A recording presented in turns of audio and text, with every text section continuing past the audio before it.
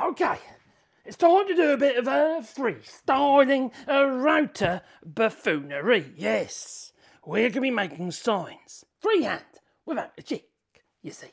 Well, we're going to be using these pieces of wood, okay, there we are, yeah, all right, to make signs a bit like that one there, yeah, okay. Anyway, I'm not editing this video, so if I drop anything, it's tough titty. So, no further ado, we're going to be making some signs.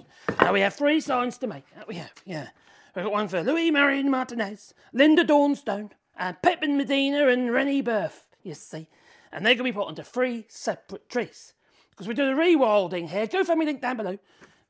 Here in France, where we're planting trees. 1,000 trees on 2 hectares of land. Be part of that? There's a link down below. And what I'll do is I'll plant a tree on your behalf, and I'll make a sign to go with the tree. And that's what we're going to be doing in this video. Now, this is not an edited video. No. No holes barred here. Well, what do you get? You get warts and all. That's it. Warts and all. Let's bring it down here. Okay, to the bench. Okay, you see, I've got my rubber mat here. Yeah. All right, I'm into rubber. I like a good bit of rubber, mate. Yeah. Oh, that's the message she knows. So, anyway, we have our list. We have some pieces of the wood that I've dropped on the floor. Okay. Which happens to be just pallet wood and that, so just cleaned up pallet wood, which is ideal for this job. And we have this little router. And this is the 1/4 inch router by Katsu. It's a Makita copy. Okay, and it's not bad at all. I paid €30 for this. I think it's a lot more expensive. I think that's 50 or 60 euros now. But I've had it for years, and it's been a good little tool. It's really solid. I'm quite impressed with it, actually. But it is a Makita copy. Obviously, you can get the Makita. And also, you can get one of these with a battery version if you want. It's all very well until the battery runs out. And I've got a cove bit in there, which is basically like a round bit to create the letters, like so. All right, and we're going to be doing this freehand. Now, I've chosen that bit for a variety of different reasons, and I'll explain later on in this video. A lot of my other signs I've been making, I've been doing it with a straight flute bit like so, and it works fine. It works fine. The only thing is, I find I can't actually make the letters any much smaller. When you've got a sign with a lot of words or like long names, it's harder to do because you make the letters vulnerable because you've got perpendicular edges. You know, straight edges to your letters instead of them being round, so you lose some of the strength, you see. When you look at that, with that round there, the edges of the actual letters, especially when you get to, like, for instance, this E, they become a bit stronger, it makes it easier. So what we're going to do is, we're going to start with Pepin, because I've already started with Pepin, you see, okay? I'm going to carry on. I'm sorry it's going to be upside down, but I need to write up the right way up, otherwise I'm going to struggle. This is Medina. This will be 2 signs, so it'll be Pepin Medina and Rennie Berth to go with 1 tree. So I'm going to do it lowercase. So I'll just scribble on the letters to give me an so I don't miss letters out. Yeah, I don't do misspellings then, you see, because it has been known. Yeah, more than once. And I'll put my letters on there like so, and like so. You know, they might not be exactly where I scribbled it. You know, you could do obviously different fonts and stuff like that if you choose to. You could even, if you want to, you could grab some carbon paper, print stuff now, and literally transfer the marks using carbon paper onto your workpiece. You've got a laser, you could do a light lasering, and you could use that as a guide. Or the other ways you can do it, you can do it in reverse and photocopy it, and literally iron it on to transfer the image over. It'll be a faint image, but it'll be there. But now I'm just scribbling it on because I have quite a lot to do, as in the amount of signs I've got to make, and it just makes sense to do it this way. So that's what we're going to do. We're going to do mirth. No, it's not mirth. See, look. That's do you know what I've done? I started with Medina and added Berth when it's just Medina. See, that's it. Oh, crikey. Oh, let me just rub that off there. See, warts and all.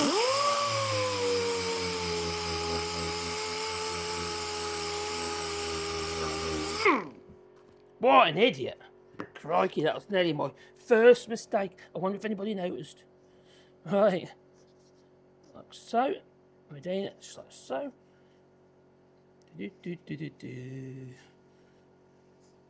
Obviously, like I say, it might not be in the right place. It might end up in, I'll just cut the bit off the end to get it, it's on the side neatly. Okay, no further ado, we've got to start cutting. Now, I've set this to literally, tell you what, let's use verniers. I'll give you more of an idea, or give me more of an accurate idea of how deep I've gone. How deep are these letters using this? How wide is that? So 6mm. Using this quarter inch coving bit. So how deep have I gone? I've only gone literally, oh crikey, 3mm. Yeah, they've got, this has gone down 3mm, so 1/8 of an inch. And it's quite a nice letter. If I go any deeper than that, I'll make these edges and these corners vulnerable. And all I want to be able to do is use some black paint so I can actually highlight the letters so they stand out.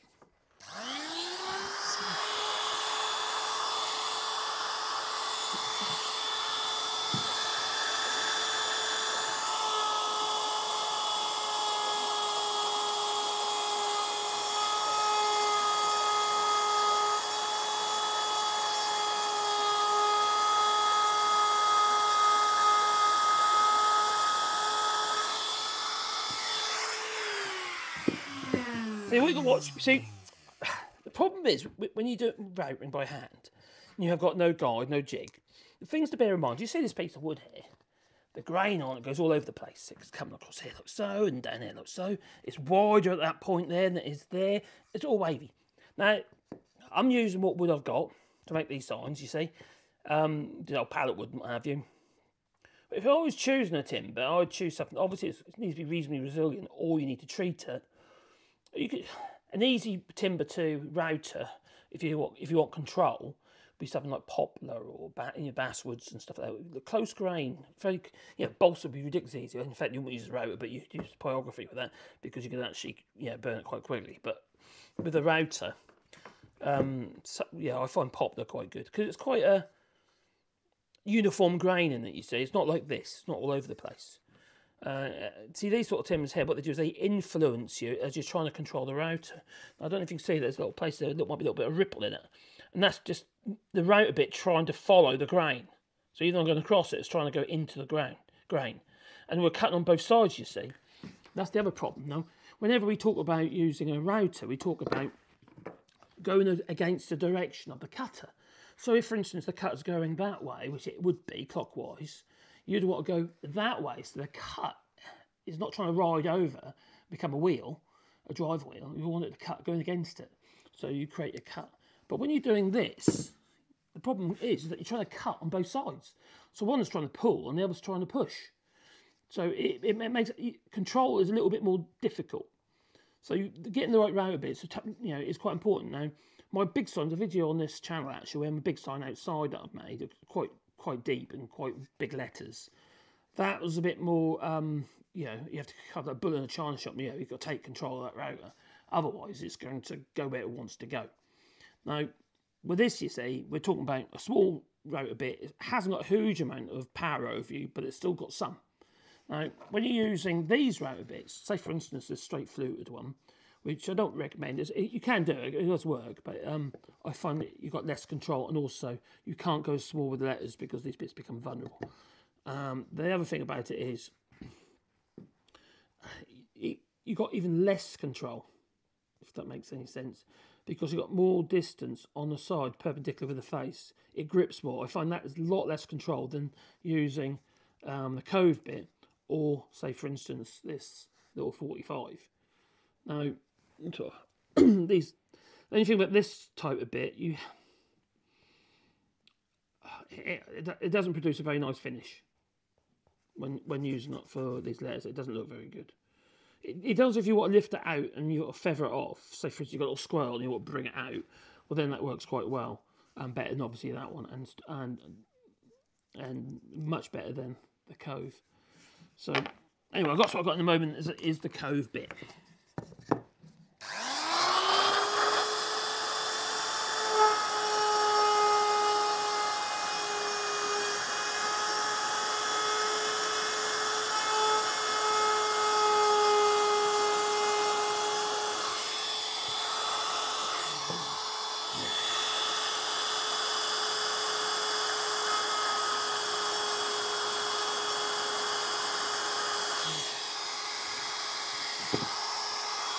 Blimey.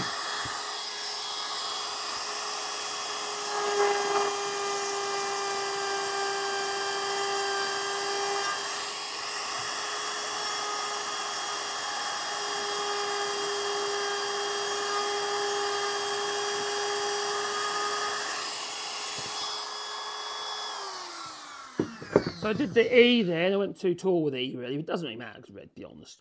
But I was finding it a bit hard to control in this grain here, on this D, in that area there. Because it's literally trying to follow it. Now, trying to hold it in place. And then, in fact, what I end up doing is lifting the router out of the actual cove of the router bit. But you always go back in. You just got to be really careful if you bring it in. The only thing about when you do anything like this, you've got no vision. It's really hard to see. You know, you've got no light in there as such, have you? In fact, I might just get... I'll go grab a light. That's a good idea.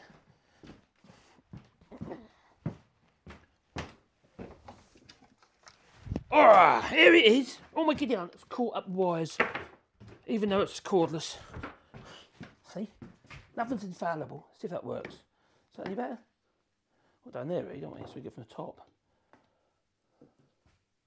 Alright, what can I put that on? Need to make it higher. I know what I do. I'll put that on there. I should have thought of this, shouldn't I? I say warts and all. Does that work? Is that better? Oh, it's a little bit better. Okay. So I'm going to go back in and try and clean it up a little bit. It's not going to be perfect, but...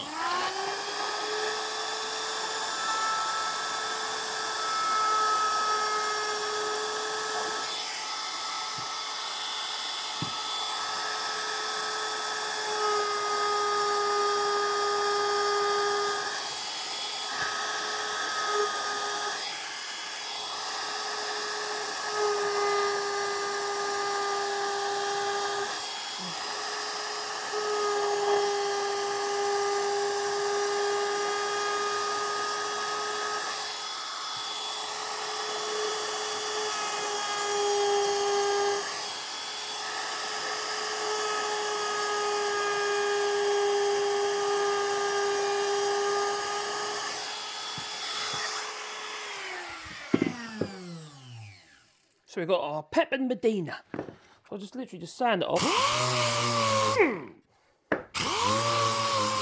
Like so, get rid of any fluff. And then sort of let it stand out a little bit. Just a light coat of black, just to make it a little bit darker. And I'll put that to one side and we'll get on with another one.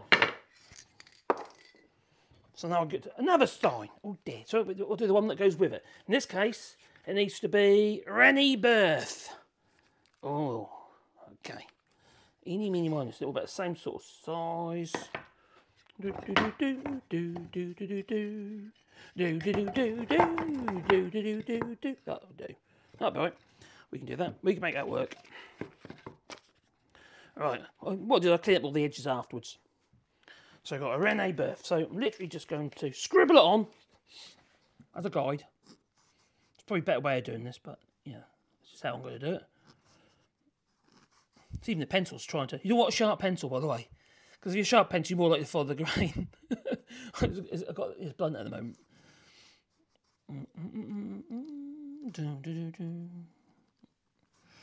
Rennie. Got two E's. Oh, blimey. Okay, and Birth. The thing with this is when you're doing the router, and you can't be frightened of it, the more you're more hesitant you are, the more likely you're going to make a little bit of a mistake.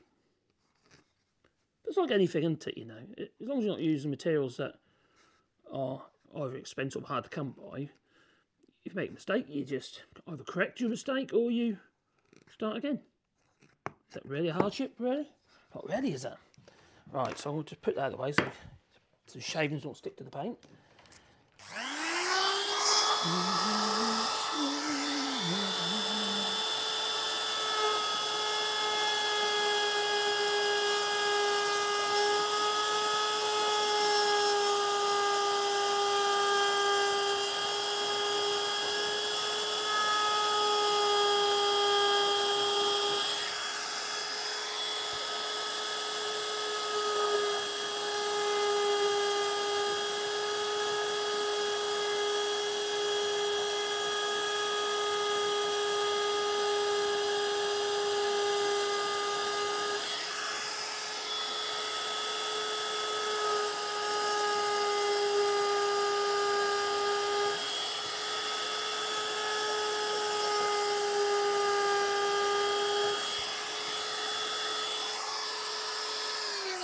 You see there, I say it's just a guide. I've started going a little bit too wide at that point, so all because of that E really, because I've got the E on the wonk. But as you see there, I've got these two letters that are a bit close together, so I have to bear that in mind as I do it. And it's just literally just a guide to tell me, hang on, that's the next letter. I'm not following the lines, no.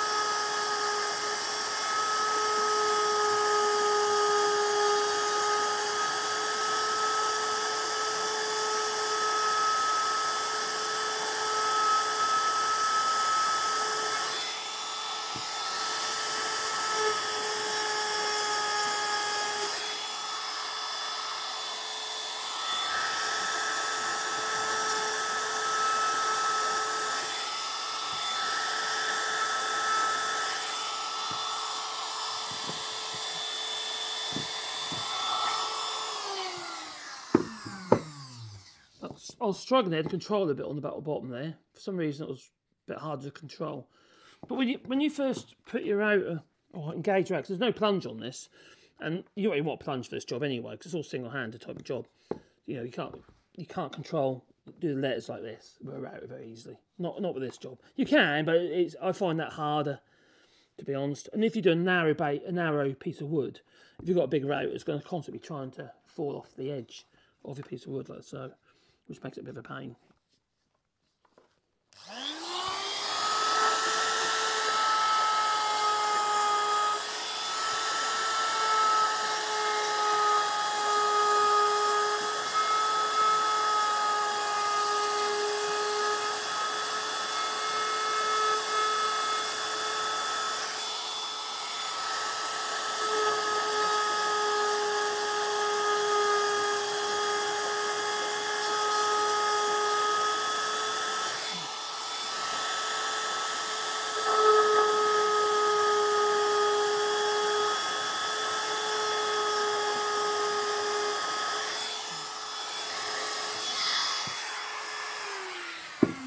You see, I'm getting a bit closer. I'm getting closer and closer and closer. So I just got to readjust myself as I grow across the piece of wood.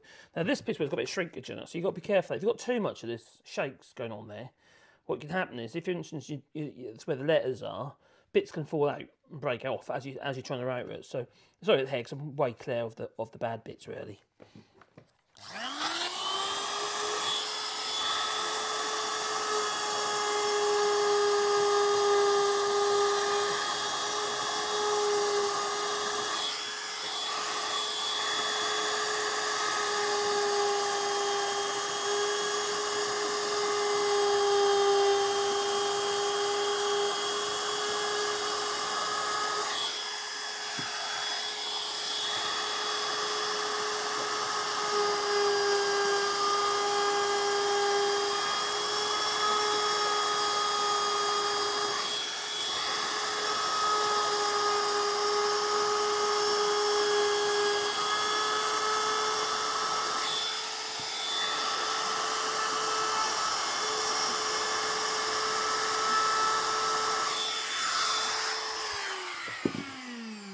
Oh, ain't too bad, that's right. Freehand.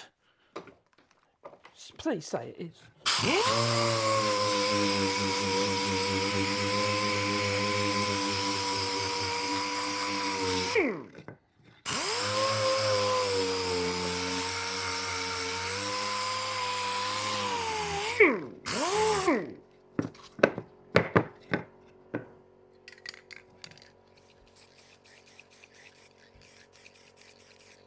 Right, that one there should be dry.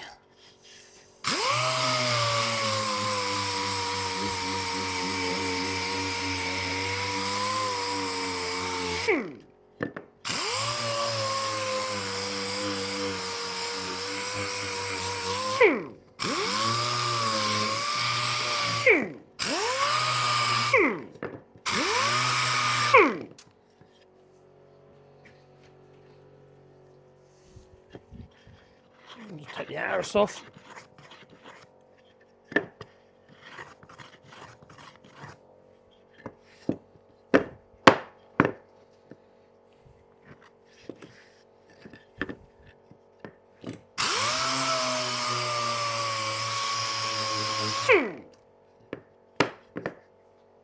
That's pretty cool. A bit of olive oil, actually no, it's linseed oil. Boiled linseed oil, just to protect it, because obviously it's going to be going outside, you see, with the tree. They're also making loads of bat boxes, bird boxes and stuff like that as well. It's just it's only rough carpentry, don't mean? Because in the day that we're making out of parrots and stuff, so it's, you know, you don't really want you know, high-end stuff, do you, for flipping bird box? That'd be stupid. That'd be ridiculous. So I'm going to put that to one side. Let it drain. Where can I drain that? I'll drain that there.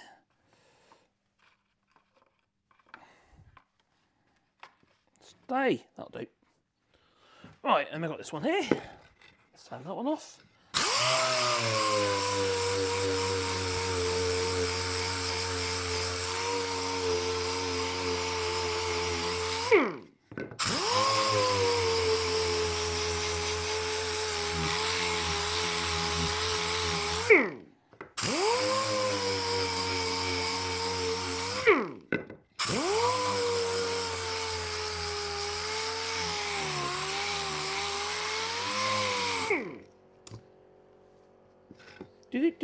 Do.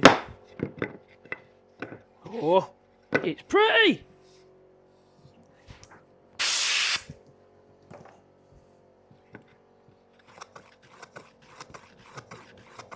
We don't splinters, do we? The wrong way there. Grain's actually going that way, so I really should be going this way.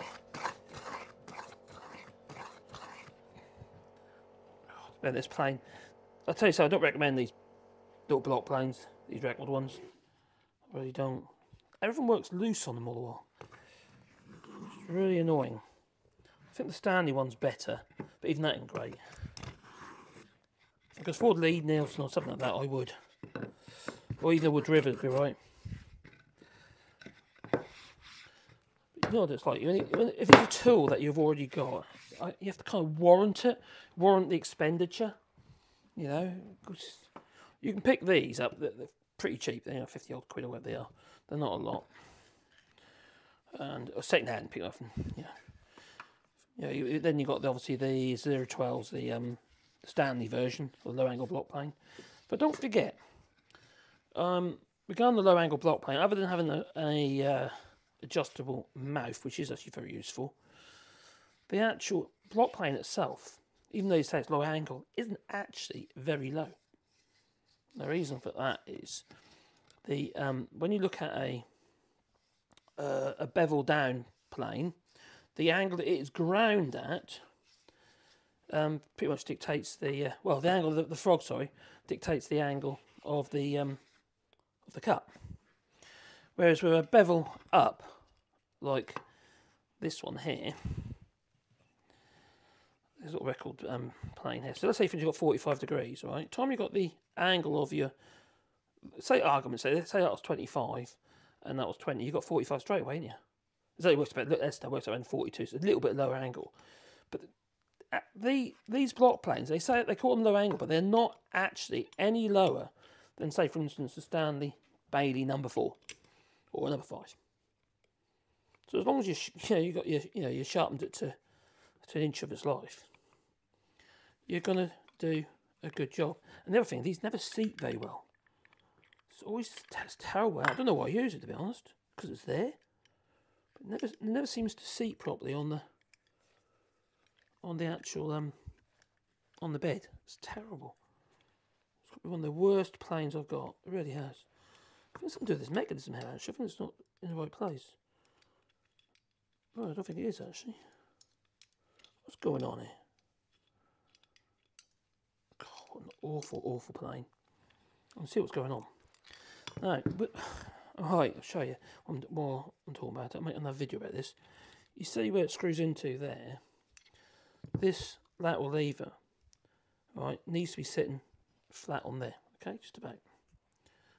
Alright, but it's not. It works, if you've uninstalled it, and then put it back in, and you've accidentally made it go part way up the actual threads of the screw, what will happen is it won't be sitting low enough. So when you put your, that's better. So now it's sitting better. It was rocking on the screw basically. I'll do a bit of video about that because it's very annoying. Yeah, stupid design, absolutely stupid. This is stupid as well because you can't get your fingers on because of this. It's in the wrong position. It's terrible.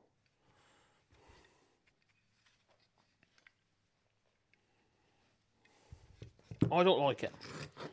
I've had it a long while though. It's done a lot of work, so you can say, oh, you shouldn't complain, but I do. Because I think it's shit. Right, there you go, 2 little signs. One for Rennie Birth and Pepin Medina.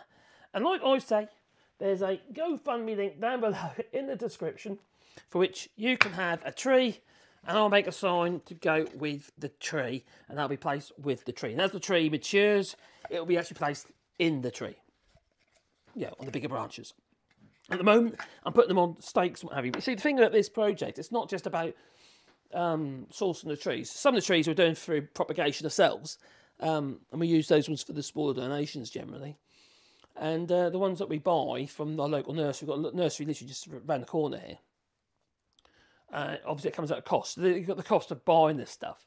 And some of the whips are quite, the saplings are quite big, at least a year old. Some bigger than, God, some are quite large. That last one we did was quite big. Anyway, so there's ongoing costs, like for instance the stakes. We've got to a stage now. We've used everything up that we have laying around here, so we're now having to go and purchase the stuff. Got itchy nose now, and the tree protectors and stuff, and the ties and all that sort of stuff. So I try and reuse whatever I can, like old inner tubes for the ties, but we're now having to buy the stuff. So any help with the project, we really, really appreciate. And it's good, I think it's good. The idea that creating habitats for the animals, what have you, and planting trees isn't a bad thing to do, I don't think, do you? So anyway, that's for one of Lewis's family members, as in they're having 3 trees, and they're going to be together, I believe, looking at that. And then my next one I'll be doing will be Linda Dawn Stone, Nee Rumble, and then got Louise Marin Martinez and Linda Dawnstone. Yeah, so it's 1, 2. Oh yeah, okay, yeah, they're 2 separate trees. Anyway, it's time for me to go. GoFundMe links down below. Please just boot the old like button because it does help the channel, because times are tough. Not everybody can actually contribute to a project, can they? No. Anyway, toodaloo.